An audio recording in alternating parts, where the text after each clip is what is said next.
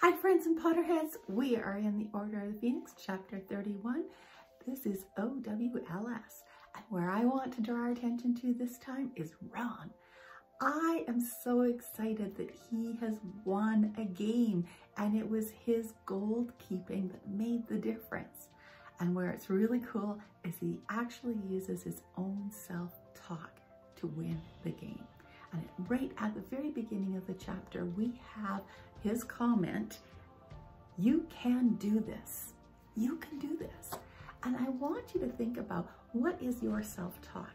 Is your self-talk the typical Ron, where he is undermining himself and thinking that he's incapable of doing something, or that he's a loser, right? Or are you switching it around? Are you being like a new positive Ron who says, I can do this, I got this? I know for myself, self-talk is huge. It goes on, rattles in my head all the time.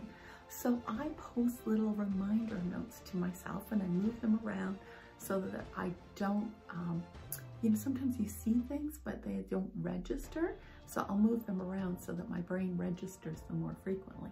And my most favorite one that I have is on my mirror in my bathroom, and it says, "Girl, stand in your light."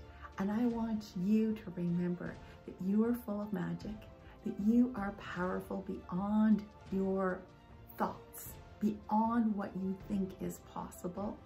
And I want you to stand in your light. Stand in your light every day. Use that self-talk. You are competent, you are capable, and you got this. And use that to your benefit. So, where in your life are you allowing the negative self-talk to get in the way? And what are you going to do to change that up? Are you going to put post-it notes everywhere? Are you going to put little reminders on your phone? Are you going to ask your friends to participate in this? And so when you get together, everybody has to say a positive thought about the other person. Share it around, stand in it, embrace it. So those are some suggestions.